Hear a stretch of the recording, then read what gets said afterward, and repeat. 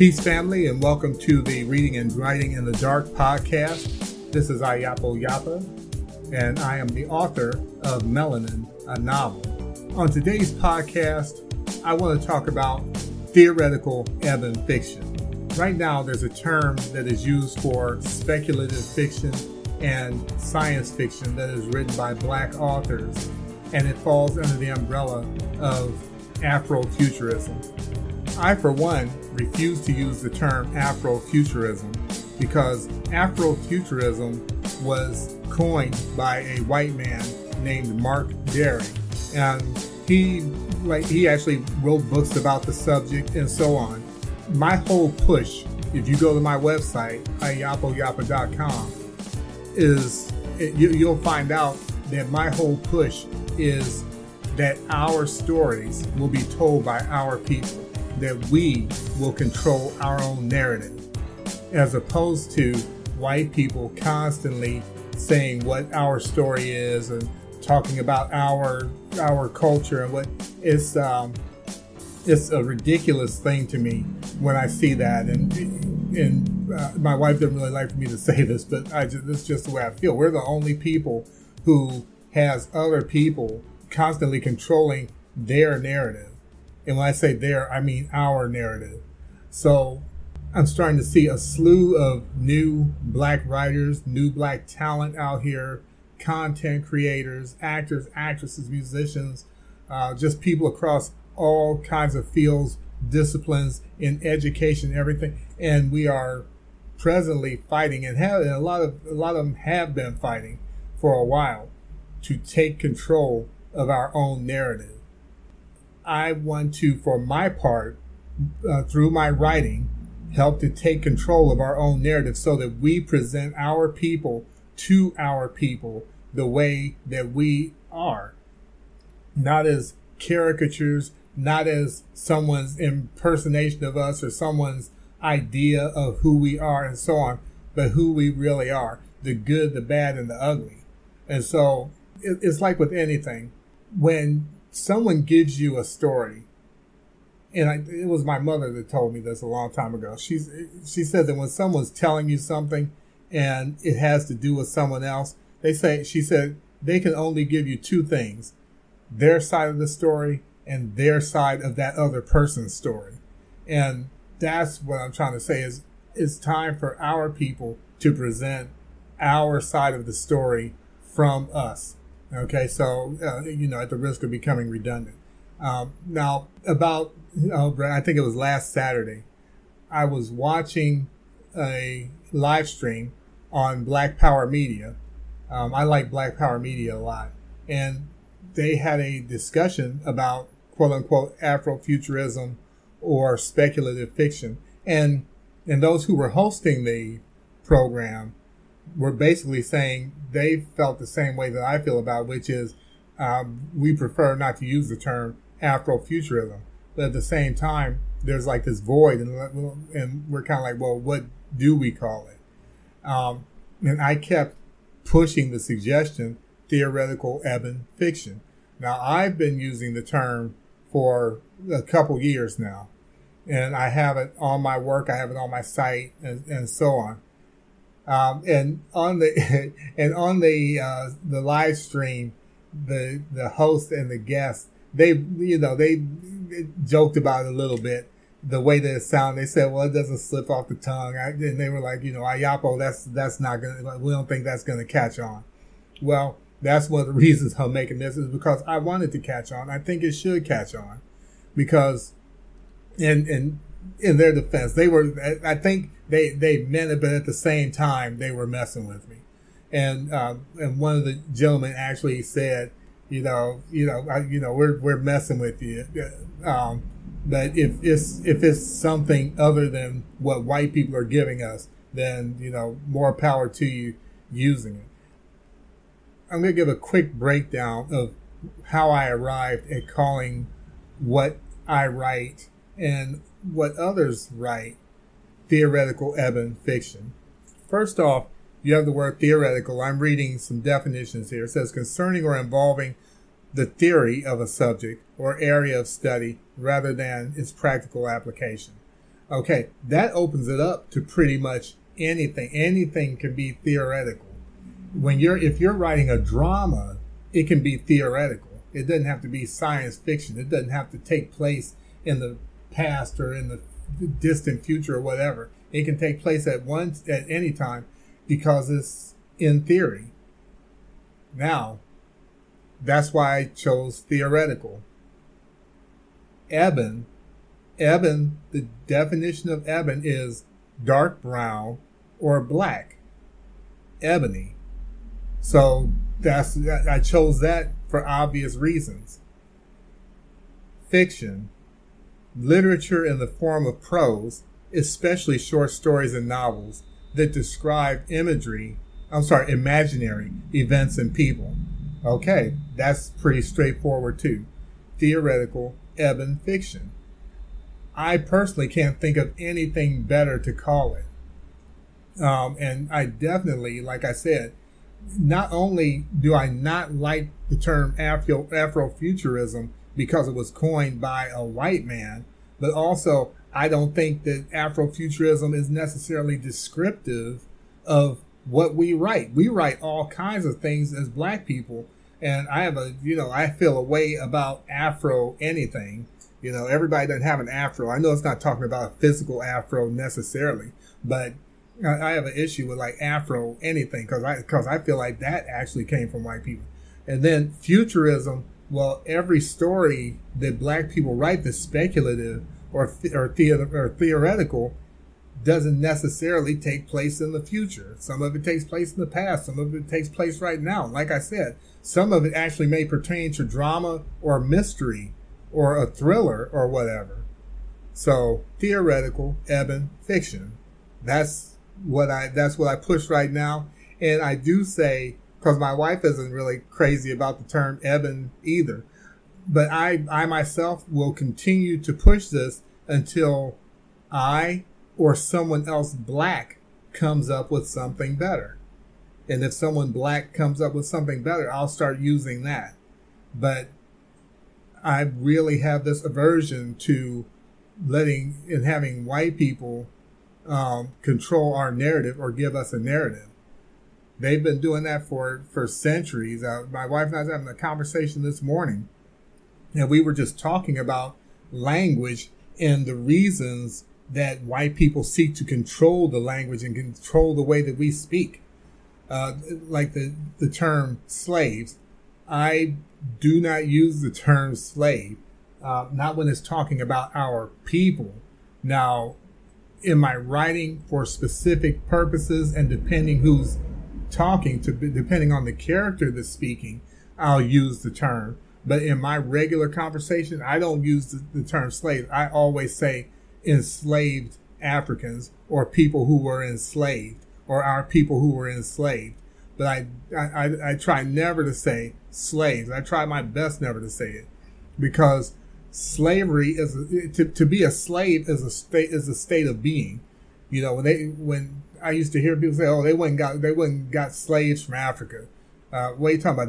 They were born slaves in Africa. It's like bananas. They were just born and they just grow by the bunch as slaves. They're just slaves. Get the F out of here. These people were not born slaves. Our people were never slaves. We were enslaved.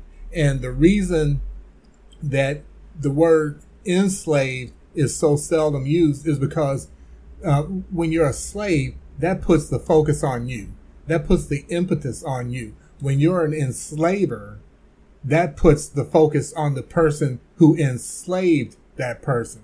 It puts the impetus on the enslaver as opposed to the person they have enslaved. Okay, because as soon as you say, well, that person's enslaved, well, really, who enslaved them? But if you say that person's a slave, you tend to not think any further than that and just look at that person. Oh, he's a slave. And then they give themselves the term master. Now, slave never has a positive connotation ever. At best, it's neutral. Like back in the day, most people won't remember this, but on a computer, you used to have what was called the master drive, and you would have the slave drive. And if you had like more than one hard drive in your computer, you'd have a slave drive, and then you call it a second slave, a third slave, slave. Or anything, a slave to the rhythm, a slave to my desires, the slave. And it always talks about something neutral at best and negative at worst. And that's what they want to saddle us with is calling us slaves, or having us think of ourselves as slave or whatever. But when you hear the term master never has a negative connotation. What do you call the golf tournament? The Masters. What do you call it when you're the best at your craft? Oh, he's a master craftsman. What do you call something that controls something else? That's the slave, or that's the master, I'm sorry. And just like they used to talk about the stove, I watched a black woman, and she was looking at a house, and this white woman was showing her the house, and she was like, well, this is the master oven, and then underneath it is the slave. It doesn't get as warm. It doesn't cook as well. You know, all this crap. And they always seek to control the narrative. Now, they got hip to the fact that people were starting to get masters. And so now they're saying planters, which is like this benign piece of crap, non-descriptive term. What? Planters? What do you mean? Like peanuts? Planters? These people were enslaving terrorists is what they were. They were freaking terrorists and monsters. And now they want to change it and try to call them planters, right? And it's because, getting back to what I was talking about the language, is because they realize the power of language. They understand the power of terms and phrases. They understand the power of, even if we have a term, they want it so that they're the one that created the term. Wakanda forever. Now every black person in the known universe getting ready to try to watch the sequel to Black Panther, Wakanda Forever. White man created Wakanda. White man created Black Panther at Marvel. And we walking around, putting our arms across our chest talking about Wakanda Forever. Stop. Please stop. Please. And I'm a big comic book buff. Please stop. And finally, just I'm kind of, as they say, throwing this in for free. I was listening to another live stream, and it's talking about black people and land. It said we once had 15% of land in the United States, and then we lost all that land, and we're down to like 1% or 3%, something like that. And I said the terminology is all effed up. We lost the land. We didn't lose jack. It was stolen. It was stolen from us. Anything. We're always, and this is no shade to people who said it or say it, because I used to say it. I used to, and I still say stuff because I speak English, right? So I still say stuff, and my wife and I are constantly like catching each other saying different things and trying to adjust our terminology. We didn't lose any land. If you lose something, then that puts the focus on you. That puts the impetus on you. I kind of was joking when they said, when we ended up losing all that land, I started patting my pockets and saying, no, doggone it, where did I put that land? I just had it here a minute ago. It was stolen. It was stolen on purpose, with purpose. And they knew what they were doing, and they stole it. So we didn't lose it. When you say you lost something, someone, like I said, the focus is on you as the person losing something or being careless or whatever. If you say someone stole something, the focus automatically shifts to the person who stole it. Not so many. I mean, there's always going to be those who say, well, you shouldn't have let them steal it. Well, that's up for debate. Sometimes you can't stop a person from stealing something. You're on vacation or you're at work, or when somebody busts in your house and steals all your stuff. Well, you shouldn't have let them steal. I didn't let them steal jack. I had to go to work. I had to leave my house. You know, I don't have freaking agoraphobia. I have to leave my house. Okay, so anyway, or agoraphobia, agoraphobia, you know what I mean. But all of that said, that's why it's so important to me to come up with this, when I came up with this term and pushing this term hard. Right now, my footprint, or whatever it's called, on like social media, or my circle of influence or whatever, isn't very large. But I'm asking anyone who hears this to not only visit my website, sign up for the newsletter, which is free, and it will automatically give you a download of one of my stories, Moanissa's The Oak Tree, which has gotten rave reviews.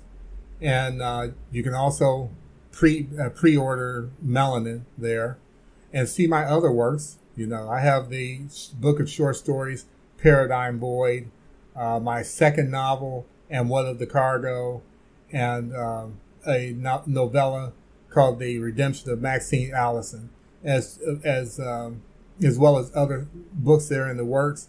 I'm more than halfway through writing further journeys into the Paradigm Void, the second collection of short stories. So I'm out here working. I'm working for our people because I love, respect, and honor our people.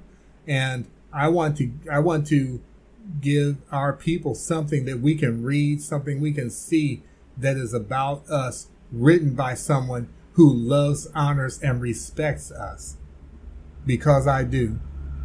And I'm not the only one. There's a lot of people like this. Ajali Shabazz, she just finished her second novel. She has 3 books out, but this is her second novel. It's called This Black Nation. It's the sequel to her book This Black, which I suggest everyone purchase and read. You can purchase it on Amazon or purchase it at 25,000 Year Cycle, and there you can purchase her nonfiction book, which is one of Radiation Remedies, called Furnace of Affliction. And soon, it's not available yet, but very soon, within the next few weeks here, This Black Nation will be available on that platform. But well before that, it'll be available on Amazon. So go check that out. There are all kinds of our people out here writing works for our people, you know, that don't have us as buffoons or don't have us as caricatures and so on. And that's what I'm talking about. That's what I'm talking about, controlling our own narrative. But for right now, theoretical Ebon Fiction, in terms of black sci-fi or black speculative fiction, and almost any other kind of fiction, almost, I guess, but especially when it comes to sci-fi and speculative fiction written by black people, theoretical Ebon Fiction. No more of this Afrofuturism nonsense. Theoretical Ebon Fiction. That's what I'm pushing.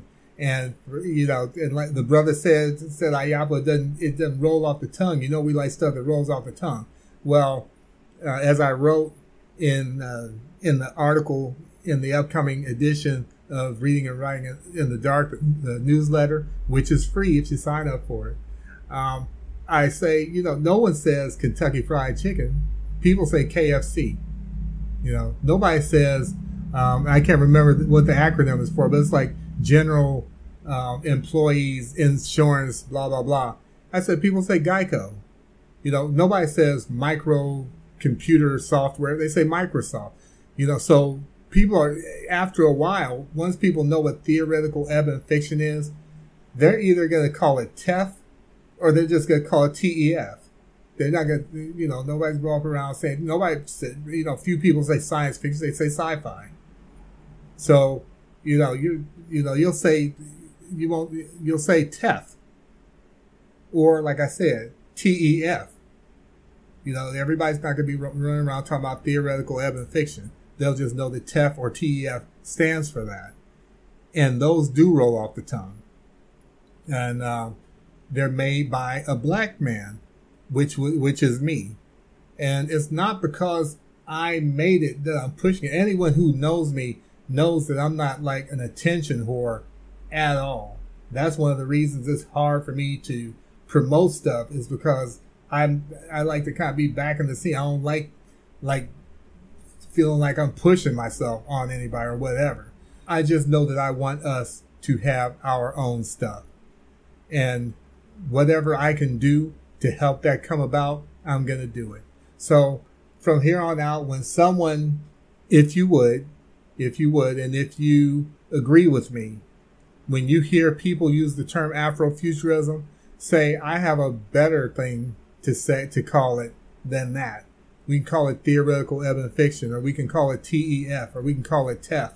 But we got to stop using these terms that are coined by white people to describe our stuff, because that is just, in my opinion, another way that they leverage control over us. Is even if they give us something and it seems like it's ours, or it seems like it's for us, like Black Panther, that's Disney making that money from it. That money is not going into the black community. That's money going out of the black community, watching it and handing it over to Disney. And Disney is problematic itself. So go to my website, iyapoyapa.com, IYAPOYAPA.com, and I guarantee you'll have a good time when you're there, because it's a very robust site. There's a lot going on in there. My art and my cartooning is on it. I laid out the entire site myself. I didn't pay anybody to do it. I'm a graphic designer and and a cartoonist. And I have my music up there. Some people might like it. Some people might say it sounds like crap. I'm not trying to be a professional musician. Music is my hobby. So if you enjoy listening, if you want to and want to give a listen and see what it sounds like, you might say, it sounds like crap. Or you might say, that's not bad. So my music's on there, my art is on there, and especially my writing is on there. You can pre-purchase Melanin, a novel, through the site. The first book, all the books that are completed, which are Melanin, a novel, Paradigm Void, The Redemption of Maxine Allison, and What of the Cargo. If you go to each of their individual pages by clicking on the cover, then you can read a synopsis of each one. And if you click on Melanin, it also has an excerpt from Melanin. It's actually the entirety of chapter 2 you can read online. Or you can download it and read it. Download it as a PDF and read it. So on the site, you can go there. You can connect to my Twitter. If you just click on the Twitter, it takes you to my Twitter page. And if you click and go further in there, then it'll actually take you on to Twitter for my Twitter page. But my Twitter page is also within my site. And please do, if you're so inclined, follow me on Twitter. I'm trying to get the word out about my work, because my work is for Black us. And I think that after you start reading it, and after you start seeing it and reading it, then you're going to see that I am very serious about loving our people. So again, go to the site. There are Easter eggs in the site. I think that's about it. Oh, you can click to, well, you're already listening to the Reading and Writing in the Dark podcast, so you've probably already gone to those links. And that's it. And by all means, register for the newsletter, and that way you'll never miss another newsletter. The July issue is already up on there. The August issue will be out on August 1st. And I guess that's about it. I've said my piece. So I just want to thank you so much for listening. Thank you so much, because I know people's time is tight, and I appreciate you taking the time out of your day to spend a little bit of it with me. So this is Iyapo signing off. If you're a reader, keep on reading. If you're a writer, keep on writing. And I'll talk to you again soon. Peace.